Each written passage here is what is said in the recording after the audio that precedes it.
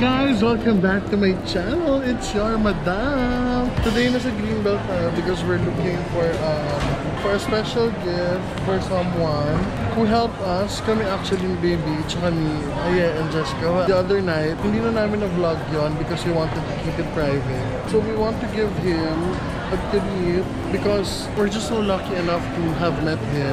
And alam mo yun, yung wisdom niya, yung guidance niya. He shared with us a lot of things last night and we realized a lot of things.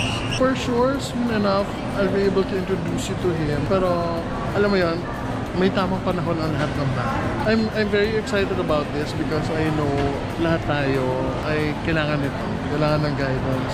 Kailangan natin na someone who can be there to nurture our spirituality para diba yung buong aspect ng pagkatao natin, the wholeness of who we are ay ma-achieve natin. At the end of the day kasi, it is our ultimate goal to make ourselves presentable to our Creator, to God. It's just a special gift. It's something na alam kong magugustuhan niya, hopefully.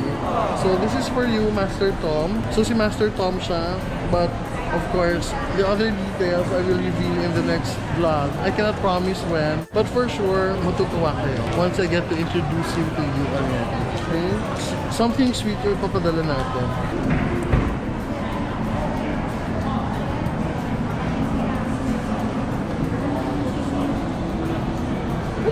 What's the best ano here?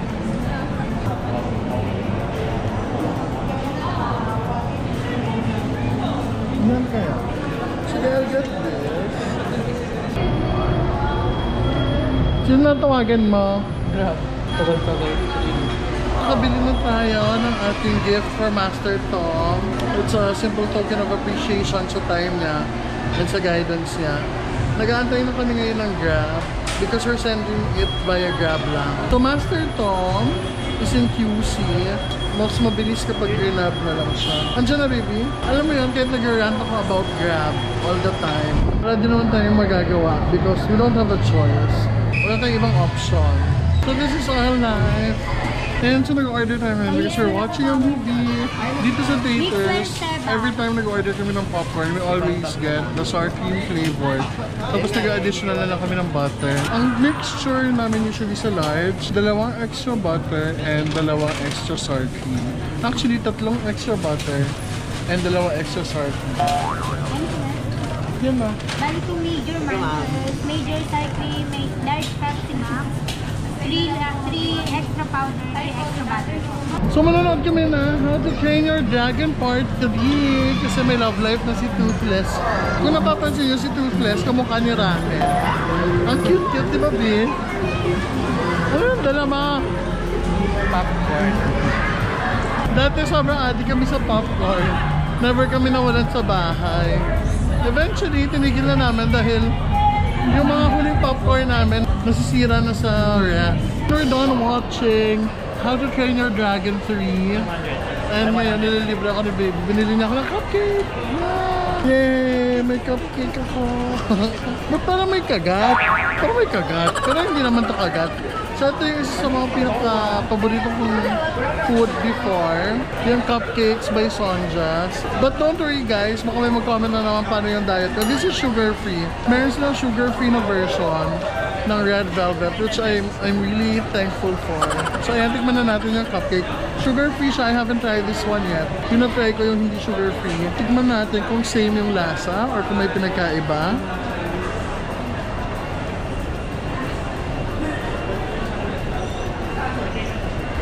So, it's basically the same, pero parang may kulang. Alam mo yung pag sugar-free yung, like for example, for Coke Zero. Pag yun yung inom mo na parang may kulang. It's the same taste, pero parang may kulang. Maybe try.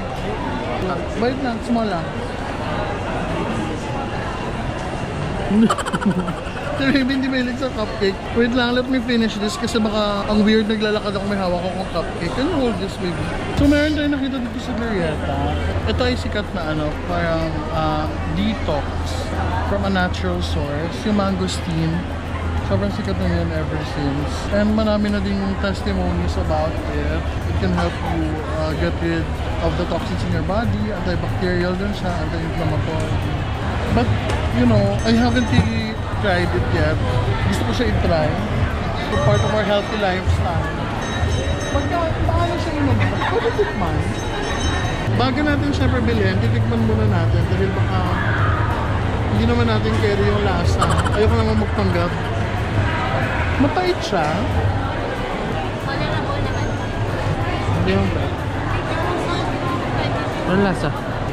Walang lasa. Wala siyang lasa. Wala siyang tsaka lang. Ito nga eh. Oo nga naman gusto niya. So paano siya in-extra? Extra ko siya sa milker. Kasama ko lahat ng parts ng mango simple. Leaves, bark, stem, and roots. Hindi lang po kasama yung pinaka-fruit niya. Since seasonal lang. Ano ba yung pinaka-effective yung fruit or yung... Gusto ko nasa puno po. Sa pizza. Maganda rin po siya sa mga diabetic person, high blood, high cholesterol. Nakaka-lower po siya and normal. Gano'n kitagal bago ito maubos? Yung ganito po makakonsume within 16 days, 2 times a day. Bali for 21-day challenge, 3 times a day po. Balance ko yung manage. Sige, I'll get one. Try na. So, mura lang naman siya. It's around 699 pesos. Ako naman kasi, I know naman how to monitor my body because I have gadgets at home to do that. So, kung effective siya, malalaman naman natin. Lalo na yung sa sugar. And syempre sa mga body pains, mga joint pains, maganda to kay nanay also. Here you go. Good God.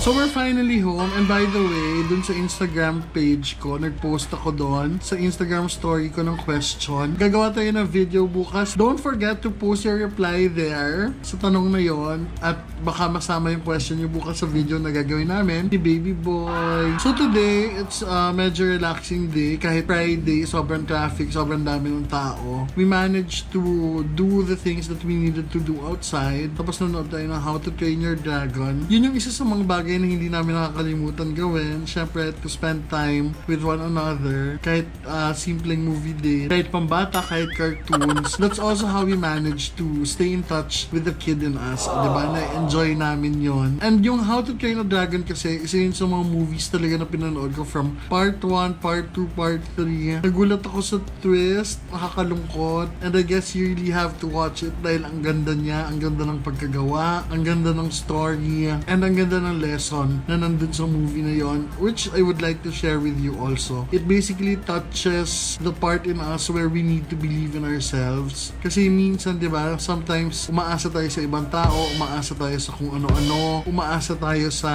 isang bagay, kumakapit tayo doon. Because that thing or that person makes us a better person, makes us stronger. Most of the time, we fail to realize na yung true strength comes from within. Na yung true potential natin, it's an innate talent. It's a gift that we have inside of us, and it is something na kailangan lang natin ma-discover. It is something that kailangan lang natin lagyan ng effort para ma-develop. So having said that, na-mention ko din today si Master Tom, and the conversation that we had with him last night, it was an eye-opener. It was very life-changing, most especially kay Jessica at kay Baby Boy. Because Master Tom talked about how we should all develop that skill that is innate to us, that gift that was given to us by God. Na in this life kasi, money is just a reward. It's just a token for doing something that we are really good at. We don't work because we want money. We don't do things because we want money. We do things because it's part of our purpose. We do things because we know that we are meant to do those things because we are good at it. Because that is something na binigay sa atin. And because we know na through those talents, through those different skills that we have, we can make the world a better place. All of us can contribute in making this world a better place for everyone. Lahat tayo, naniniwala ako may kayang iambag sa mundong ito. Lahat tayo, naniniwala ako na may purpose. Lahat tayo, we are here for a reason. What is right and what is wrong is merely an illusion. Our emotions are illusions.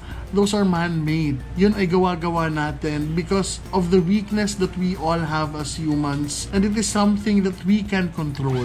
It is something na kaya nating gawa ng paraan. So how we react to things, how we deal with our weakness, with our vulnerabilities, doon mag-emerge yung true strength. Doon mag-emerge ang true power natin. Doon mag-emerge ang tunay nating halaga. And I hope that this is something that we should look for every day in our life. As we go through it, we'll have the courage to find out more about ourselves, what we're good in doing, and also to find that strength within us that will help us make the world a better place. At syempre, positive lang, good vibes lang, good energy lang. Because life is short. Life is short. And we have to accept that. Kaya ayan, maraming salamat sa pagsama sa amin today. Nakakapagod. Ikot na naman kami ng ikot. Nakakapagod dahil inikot namin yung buong mall because we just wanted to go around and spend time together. Please don't forget to like and share this video. At huwag nyo na rin kalimutan, syempre, i-like ang ating Facebook page, Madam Ellie. Also, I have Twitter and Instagram at the Madam Ellie. Follow me there. Thank you so much again, Damshies. Magkita-kita ulit tayo sa isa na namang vlog bukas. Ito pa rin ang inyong nag-iisang pambansang Madam Ellie. Bye!